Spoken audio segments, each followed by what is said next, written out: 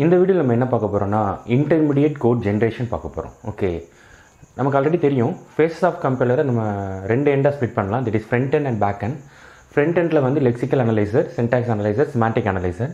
Back எண்டில் வந்து intermediate code generator, code optimizer and finally code generator. இது ரெண்டுமே இருக்கும். Clear? Then front end is also called as analysis phase, back end is also called as synthesis phase. So front end close to, that is dependent to source program இருக்கும், independent to target program இருக்கும். As well as back end dependent to target program இருக்கும், independent to source program இருக்கும். So இந்த details ஃபுல்லாமே நம்ம already தெரியும். இப்போ நம்ம என்ன பார்க்க போகிறோம்னா இன்டர்மீடியேட் கோட் ஜென்ரேஷன் பார்க்க போகிறோம். ஸோ இது பேக் எண்டில் ஃபஸ்ட் ஃபேஸாக இருக்குது. ஃப்ரண்ட் எண்டோட அவுட்புட்டை பேக் எண்டுக்கு இன்புட்டாக கொடுக்க போகிறோம். ஸோ இன்டர்மீடியேட் ரெப்ரசன்டேஷன் அப்படின்னு பார்த்தீங்கன்னா intermediate representation, there are three kind of intermediate representation are there. Clear? The first one is postfix notation.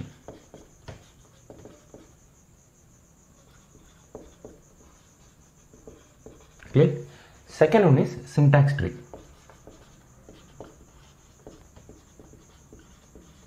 Third one is three address code.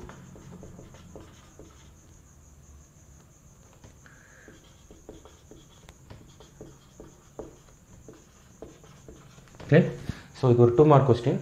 List out the intermediate representation அப்படின்னு கேட்பாங்க. So postfix notation, syntax tree and finally 3 address code. இப்போ 1 by 1 பார்க்கலாம். postfix notation ரெண்டு expression எடுத்துக்கோ. நம்ம x equal to y plus z star 60 இப்படின்ற ஒரு expression எடுத்துக்குவோம்.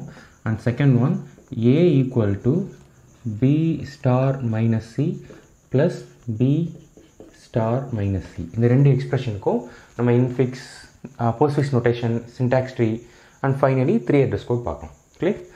The first one is postfix notation. Okay, postfix முன்னாடி உனக்கு இன்ஃபிக்ஸ், போஸ்ட்ஃபிக்ஸ், ப்ரிஃபிக்ஸ் பற்றி தெரியணும். ஓகேவா? ஸோ ஏ ப்ளஸ் பி.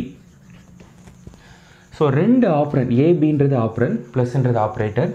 ரெண்டு ஆப்ரண்ட்க்கு இன்பிட்வீனாக ஆப்ரேட்டர் வந்துச்சுன்னா அது இன்ஃபிக்ஸ். கிளியர்? ஸோ ஆப்ரண்ட்டை ஃபாலோ பண்ணி ஆப்ரேட்டர் வந்துச்சுன்னா அது postfix. Okay, and finally ஆப்ரேட்டரை follow பண்ணி ஆப்ரண்ட் வந்துச்சுன்னா அது வந்து ப்ரிஃபிக்ஸ். ஓகே, அண்டர்ஸ்டாண்ட் ஆகுதா? ஸோ நம்ம என்ன பண்ண போகிறோம், கிவன் எக்ஸ்பிரஷன் என்ன ஃபார்மில் இருக்குன்னு பார்க்குறோம். ஆப்ரண்ட்க்கு இன்பிட்வீனில் ஆப்ரேட்டர் இருக்குது, அப்போ இந்த எக்ஸ்பிரஷன் இன்ஃபிக்ஸில் இருக்குது. ஸோ இந்த இன்ஃபிக்ஸ் எக்ஸ்பிரஷனை நான் போஸ்ட்ஃபிக்ஸில் கன்வெர்ட் பண்ணணும். ஸோ நான் ஆல்ரெடி ஒரு வீடியோ போட்டிருக்கேன், இன்ஃபிக்ஸ் டு போஸ்ட்ஃபிக்ஸ் கன்வர்ஷன். அந்த வீடியோவை ரெஃபர் பண்ணுங்கள். ஸோ ஒன்ஸ் நம்ம இதை ஷார்ட்கட்டாக இப்போ எப்படி கன்வெர்ட் பண்ணுறதுன்னு பார்க்கலாம். ஸோ எக்ஸ்பிரஷன் கொடுத்தாச்சு. ஸோ எக்ஸ்பிரஷன் வந்து எப்படி நம்ம கன்வெர்ட் பண்ணோம்னா, so X equal Y plus Z star 60. So நமக்கு ஆல்ரெடி தெரியும் ஸ்டார் டிவைட் வந்து high priority operator plus subtraction வந்து லோ ப்ரியாரிட்டி ஆப்ரேட்டர். ஸோ இந்த ரெண்டு இடம் நமக்கு தெரியும்.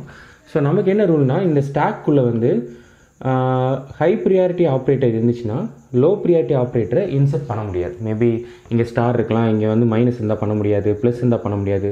மேபி இங்கே வந்து டிவைட் இருந்து இங்கே ப்ளஸ் இருந்தாலும் மைனஸ் இருந்தாலும் பண்ண முடியாது, இன்சர்ட் பண்ண முடியாது. பாப் அவுட் பண்ணணும் இன்சர்ட் பண்ணுறதுக்கு முன்னாடி. ஓகே, ஈக்குவல் ப்ரியாரிட்டி ஆப்ரேட்டர் இருக்குது. ஸ்டாருக்கு இருந்து ஸ்டார் இருந்தாலும் பாப் அவுட் பண்ணணும், ஸ்டார் இருந்து டிவைட் இருந்தாலும் பாப் அவுட் பண்ணணும், டிவைட் இருந்து ஸ்டார் இருந்தாலும் பாப் அவுட் பண்ணணும், டிவைட் இருந்து டிவைட் இருந்தாலும் பாப் அவுட் பண்ணணும். ஓகேவா? ஒரே ஒரு கண்டிஷன் மட்டும் தான் அலவுடு. அது என்ன கண்டிஷன்னா, ஸோ ஸ்டாக்குள்ளே லோ ப்ரியாரிட்டி இருக்குது, ப்ளஸ் இருக்குது, வெளியே வந்து ஹை ப்ரியாரிட்டி ஸ்டார் வருது, இன்சர்ட் பண்ணலாம். இல்லை டிவைட் வருது, இன்சர்ட் பண்ணலாம். ஸோ ஸ்டாக்குள்ளே மைனஸ் இருக்குது, வெளியே ஸ்டார் வருது, இன்சர்ட் பண்ணலாம். ஸ்டாக்கில் மைனஸ் இருக்குது, வெளியே டிவைட் வருது, இன்சர்ட் பண்ணலாம். அது ஒரு கண்டிஷன் மட்டும் தான் அலவுட். லோ ப்ரியாரிட்டி ஆப்ரேட்டர் மேலே ஹை ப்ரியாரிட்டி ஆப்ரேட்டர் இன்சர்ட் பண்ணலாம். ஓகேவா? ஸோ இப்போ நம்ம இதை செக் பண்ணி பார்ப்போம். ஸோ இந்த எக்ஸ்பிரஷன் வந்து நம்ம வந்து போஸ்ட்ஃபிக்ஸ் நோட்டேஷன் பண்ணணுன்னா கிவன் எக்ஸ்பிரஷன் இன்ஃபிக்ஸை போஸ்ட்ஃபிக்ஸாக கன்வெர்ட் பண்ணிவிட்டு எக்ஸ்பிரஷன் ட்ரீ போட்டோம்னா சின்டாக்ஸ் ட்ரீயும் கிடச்சிரும். ஒரே அட்டெம்ப்ட்டில் நம்ம ரெண்டையுமே பண்ணலாம். ஸோ அதுதான் நம்ம ஆல்ரெடி பண்ணியிருக்கோம். ஸோ இப்போ பண்ணுவோம். ஸ்டாக்கை வந்து ட்ரா பண்ணிக்கோ. கிளியர்? ஸோ எக்ஸை ரீட் பண்ணுறேன். எக்ஸ்ன்றது ஆப்ரண்ட், ஸோ அவுட்புட்டில் எழுதிக்கிறேன். அடுத்து ஈக்குவல்ன்றது அசைன்மெண்ட் ஆப்ரேட்டர். ஸோ நான் இங்கே என்ன பண்ண போகிறேன்னா ஈக்குவல் அசைன் பண்ண போகிறேன். இந்த ஆப்ரேஷன் பெர்ஃபார்ம் பண்ணி ஈக்குவலை ஃபைனலாக அசைன் பண்ண போகிறேன். ஸோ ஈக்குவல்ன்ற ஆப்ரேட்டர் நான் ஃபைனலாக கடைசியாக எழுதிக்கிறேன். ஓகேவா? ஏன்னா இது அசைன்மெண்ட் ஆப்ரேட்டர். ஸோ ஜஸ்ட் இதை இக்னோர் பண்ணிக்கப்போ நெக்ஸ்ட் ஒய் வருது. Y is operand, so Y அவுட்புட்டில் எழுதிக்கிறேன். ஸோ நெக்ஸ்ட் ப்ளஸ் வருது. Plus operator. So plus operator, ஸ்டாக்குள்ளே operator மட்டும் தான் இன்சர்ட் பண்ணணும். ஸோ ப்ளஸ்ன்றது இன்சர்ட் பண்ணிட்டேன். ஸோ நெக்ஸ்ட்டு வந்து ப்ளஸ்க்கு அப்புறம் என்ன வருது, இஜெட் வருது. Z is a operand. So அவுட்புட்டில் எழுதுகிறேன். So X Y Z. So ஸ்டாக்குள்ளே plus மட்டும் இருக்குது, ஆப்ரேட்டர் மட்டும் இருக்குது. Clear. The next one star வருது. இப்போ பாரு, ஸ்டாக்குள்ளே ப்ளஸ் இருக்குது, நான் இன்சர்ட் பண்ணுறது ஸ்டார். உள்ளே லோ ப்ரியாரிட்டி இருக்குது, வெளியே ஹை ப்ரியாரிட்டி வருது. இந்த ஒரு கண்டிஷன் மட்டும் தான் அலௌடு. ஸோ அப்போ ஸ்டாக்குள்ளே நான் இன்சர்ட் பண்ணுறேன். ஆல்ரெடி ப்ளஸ் இருக்குது, இப்போ நான் வந்து ஸ்டாரை இன்சர்ட் பண்ணிக்கிறேன். ப்ளஸ் ஸ்டார்னு ஆயிடுச்சு. ஓகேவா. the next one 60. 60ன்றது constant, that is number. So இதையுமே நம்ம அவுட்புட்டில் தான் எழுதணும். ஸோ 60 அவுட்புட்டில் எழுதிட்டேன். ஸோ ஸ்ட்ரிங் எண்ட் ஆயிடுச்சு. ஒன் ஸ்ட்ரிங் எண்ட் ஆனிச்சுன்னா ஸ்டாக்குள்ளே எல்லாத்தையும் பாப் அவுட் பண்ண போகிறேன். லாஸ்ட் இன் ஃபஸ்ட் அவுட் தான். So star first pop out ஆயிரும், அப்புறம் ப்ளஸ் பாப் அவுட் ஆயிரும். ஓகேவா. தென் இந்த ஈக்குவல் அசைன் பண்ணுறதுனால ஈக்குவல் லாஸ்ட் எழுதிக்கிறேன். ஓகே. ஸோ இப்படி தான் ஒரு டேட்டாவை infix to post fix convert பண்ணணும். ஓகேவா. ஸோ இது ஃபஸ்ட்டு இந்த டேட்டா கொடுத்துட்டேன். இப்போ செகண்ட் இந்த சிம்பிள் பாரு. ஸோ இந்த சிம்பிள் வந்து ஜஸ்ட் ஒரு காம்ப்ளிகேட்டான எக்ஸ்பிரஷன். இந்த சம் வந்து 2 மார்க்கில் ரிப்பீட்டடாக கேட்டே இருப்பாங்க. ஸோ எப்படின்னு பாருங்கள். B star minus C, 2 operator அடுத்தடுத்து வருது. ஓகே. ஸோ இப்படி ஏதாவது வருமா, 2 ஆப்ரேட்டர் அடுத்தடுத்து வருமா? ஸோ இதுக்கு வந்து சான்சஸ் கிடையாது. பட் இதுக்கு என்ன மீனிங்னா, பி ஸ்டார் மைனஸ் சி, ஓகேவா. ஏ ப்ளஸ் பி, இது வந்து பைனரின்னு அர்த்தம். ஏன்னா 2 ஆப்ரண்ட் இருக்குது. இதே மைனஸ் ஏ அப்படின்னா இது யுனேரின்னு அர்த்தம். யுனேரி மைனஸ். இப்போ நமக்கு தெரியும் நார்மலாக 5ன்றதை இந்த சைனை ரெப்ரசன்ட் பண்ண மாட்டோம், ஏன்னா அது ப்ளஸ். இதே மைனஸாக இருக்கும்போது -5 ரெப்ரசன்ட் பண்ணுவோம். ஓகே. இது யுனேரி மைனஸ். ஸோ அப்போ இந்த சம் எப்படி இருக்குன்னா 5 ஸ்டார் -3 இருக்குது. ஓகேவா. ஸோ இதை வந்து அந்த மாதிரி தான் எடுத்துக்கணும். நீ நார்மலாக அது வந்து யுனேரி மைனஸ்னு எடுக்காமல் நார்மல் பைனரியாக எடுத்து சால்வ் பண்ணால் உனக்கு ஆன்சர் வந்து ப்ராப்பராக வராது. ஸோ ஃபஸ்ட்டு அகைன் நான் இங்கே சொன்ன மாதிரி ரீட் பண்ணு. ஏ இஸ் ஆப்ரண்ட். ஸோ ஏவை அவுட்புட்டில் எழுதிக்கோ.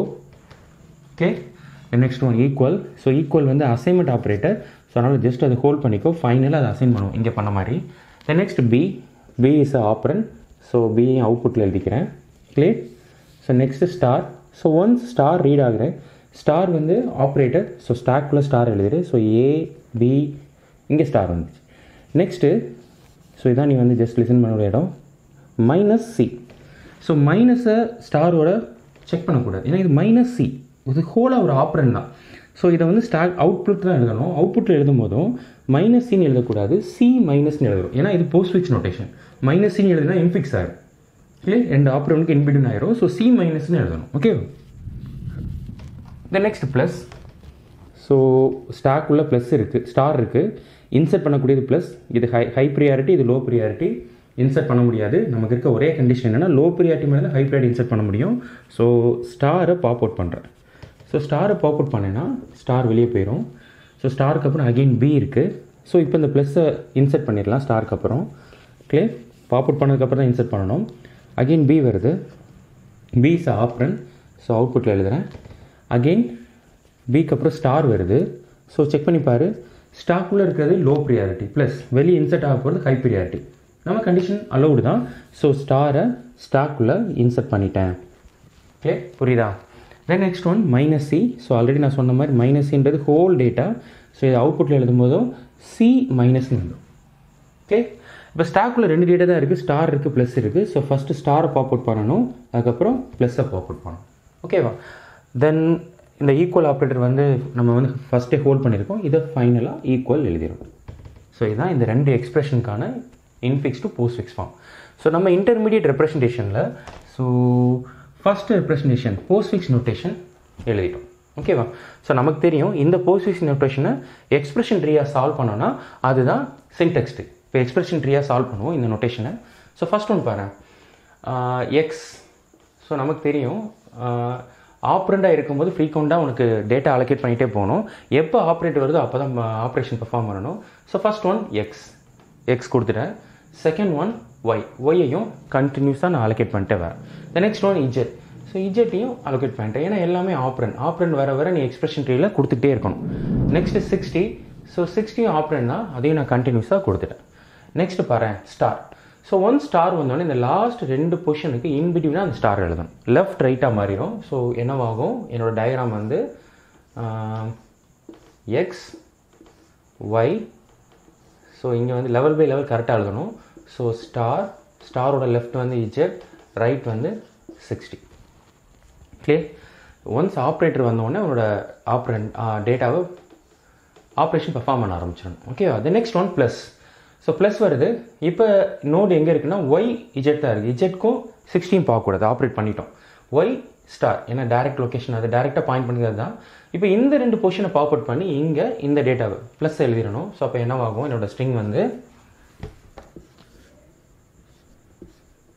எக்ஸ் ப்ளஸ் அதோட லெஃப்டில் ஒய் வந்துடும், ரைட்டில் ஸ்டார், அதோட லெஃப்டில் இஜெட், இங்கே 60. ஓகே, இன்னும் ஒரு பாயிண்ட் இருக்குது, ப்ளஸ்க்கு அப்புறம் ஈக்குவல் இருக்குது. ஸோ அதுவும் ஆப்ரேட்டர் தான். ஸோ இந்த 2க்கு இன்பிட்வீனா ஈக்குவல் எழுதணும். ஸோ அப்போ எனக்கு ஸ்ட்ரிங் எப்படி இருக்கும், ஈக்குவல் லெஃப்டில் எக்ஸ், அப்புறம் ப்ளஸ் ப்ளஸோட ரைட்டில் ஒய், இங்கே ஸ்டார் இஜெட் 60. ஓகே, ஸோ இதுதான் என்னோட சின்டாக்ஸ் ட்ரீ. இப்போ இந்த டேட்டாவை நீ வந்து எக்ஸ்பிரஷன் ட்ரீயோட இந்த பாக்ஸை எலிமினேட் பண்ணிட்டேன்னா என்னோட டேட்டா வந்து சின்டாக்ஸ் ட்ரீ ஆகிடும். ஓகே, ஸோ நான் வந்து ஆப்ரேட்டருக்கு ஃபுல்லாக நோட் கொடுத்துருப்பேன், லீஃபை ஃபுல்லாக எம்டியாக கொடுத்துருப்பேன்.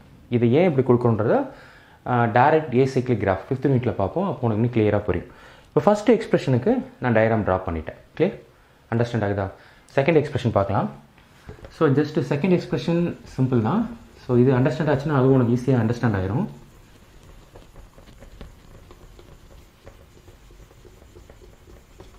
கிளியர், செகண்ட் எக்ஸ்பிரஷன் பாருங்கள். செகண்ட் எக்ஸ்பிரஷன் என்ன மாதிரி இருக்குது, ABC minus star PC minus star plus equal.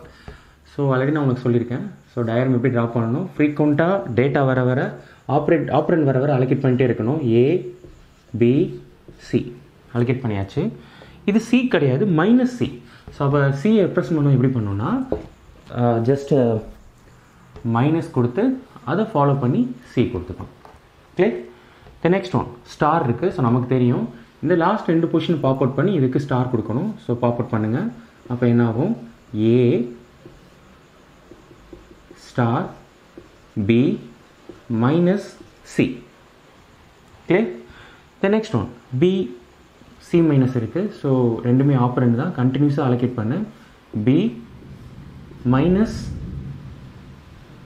C level வந்து கரெக்டாக கொடுக்கணும். அப்போ தான் உனக்கு வந்து ட்ரீ வந்து கரெக்டாக இருக்கும். 0 1 2 3 0 லெவல் 1 லெவல் 2 லெவல் கரெக்டாக வரும்.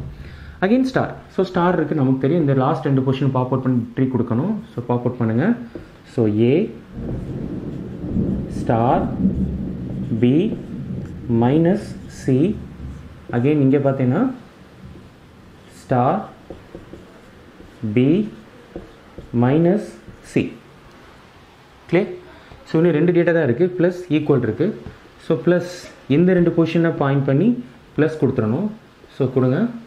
ஸோ ஏ அப்படியே இருக்கும், ப்ளஸ் அதை ஃபாலோ பண்ணி star star B minus C B minus C. Okay, the last one equal operator. So இது 2க்கும் இன்பிட்வீனாக ஈக்குவல் கொடுக்கணும். ஸோ கொடுத்தா உங்களோட ட்ரீ எப்படி இருக்குன்னு பார்த்தீங்கன்னா equal a plus star star B minus C B minus C. Clear. So இந்த expression ட்ரீயோட இந்த பாக்ஸை நீ வந்து எலிமினேட் பண்ணிட்டேன்னா இதுதான் உன்னோட சின்டாக்ஸ் ட்ரீ. ஓகே, மீனிங் புரியுதா? ஸோ ஒரு இன்ஃபிக்ஸை வந்து போஸ்ட் ஃபிக்ஸாக கன்வெர்ட் பண்ணிட்டேன்னா அங்கேருந்து உனக்கு டைரெக்டாக ட்ரீ பண்ணுறதுக்கு ரொம்ப சிம்பிளாக இருக்கும். ஓகே, ஸோ இது வந்து intermediate ரெப்ரசன்டேஷனில் second one syntax tree representation இதை பண்ணிட்டோம். இன்னும் ஃபைனலாக 3 அட்ரஸ் கோட். இந்த ஒரு டேட்டா தான் இருக்குது. ஸோ 3 அட்ரஸ் கோட் எப்படின்னு பார்க்கலாம். 3 அட்ரஸ் கோட் ரொம்ப சிம்பிள் தான். So 3 address code 3 name it self. So 3னா வந்து உனக்கு 3 டேட்டா இருக்க போகுது. ஓகேவா? ஸோ அந்த 3 டேட்டா என்ன மாதிரி ரெப்ரசன்ட் பண்ணியிருக்க அப்படின்றத பார்க்குறது தான் 3 அட்ரஸ் கோட். ஓகேவா? ஸோ எப்படி ரெப்ரசன்ட் பண்ணலான்னு பாரு. கிளியர். ஸோ ஏ ப்ளஸ் பி 2 ஆப்ரண்ட் ஒரு ஆப்ரேட்டர் இப்படி இருந்தால் 3 அட்ரஸ் கோட். இந்த ஃபார்மேட்டை 3 address code, that is X operator Y. Okay, இந்த ஆப்ரேட்டர் என்னன்னாலும் இருக்கலாம், அரித்மெட்டிக்கல் லாஜிக்கல் எப்படினாலும் இருக்கலாம். Otherwise X equal Y operator Z. So இதுவுமே 3 அட்ரஸ் கோடு தான். ஸோ இது ஃபுல்லாக ஒரு T1. இந்த T1 இங்கே அசைன் பண்ணுறோம். ஸோ இது ஒரு 3 அட்ரஸ் கோடு தான். ஸோ இதுவும் ஒன் ஆஃப் த ஃபார்மேட் தான். ஓகேவா? ஸோ இப்போ நம்ம இந்த எக்ஸ்பிரஷனை கன்வெர்ட் பண்ணுவோம். இந்த இன்ஃபிக்ஸ் டு போஸ்ட்ஃபிக்ஸ் இருக்க இந்த நோட்டேஷனை 1/1 நோட்டேஷனை கன்வெர்ட் பண்ணுவோம். இதோட 3 அட்ரஸ் கோட் பாருங்கள்.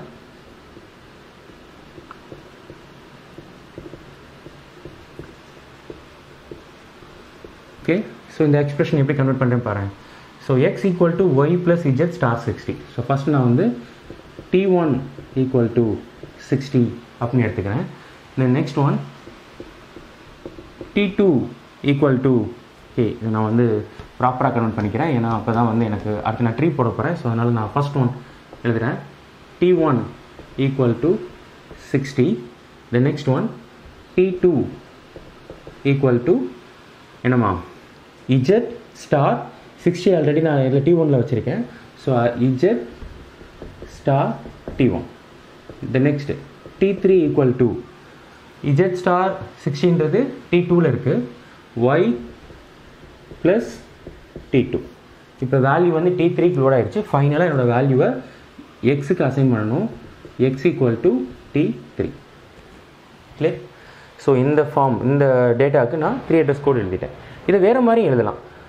t1 ஈக்குவல் டு 16 எழுதுறதுக்கு பதிலாக t1 equal to Z star 60 அப்படின்னு எழுதலாம் டேரெக்டாக. ஓகேவா? ஸோ நெக்ஸ்ட் வந்து இன்டர்மீடியட் கோட் ஜென்ரேட்டுக்கு நெக்ஸ்ட் வந்து கோட் ஆப்டிமைசர். ஸோ அது வந்து unwanted code R extra கோடெல்லாம் eliminate பண்ணி ஆப்டிமைஸ் பண்ணி ஆப்டிமைஸ்டு கோட் கொடுக்கும். ஸோ அதனால் நம்ம நெக்ஸ்ட் ஃபேஸ் வந்து அதை டேக் அவுட் பண்ணிக்கும். ஸோ இது ஃபஸ்ட் எக்ஸ்பிரஷன். செகண்ட் எக்ஸ்பிரஷனுக்கு பாரு. ஸோ செகண்ட் எக்ஸ்பிரஷனோட ட்ரீ பாரு.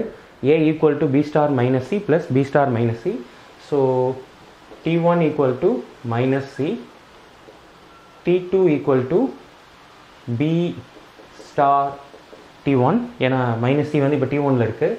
Then next one t3 equal to minus c, t4 equal to b star t3. So இது ஒரு தனி எக்ஸ்பிரஷன், இது ஒரு தனி எக்ஸ்பிரஷனாக நான் கன்வெர்ட் பண்ணிட்டேன். ஓகேவா?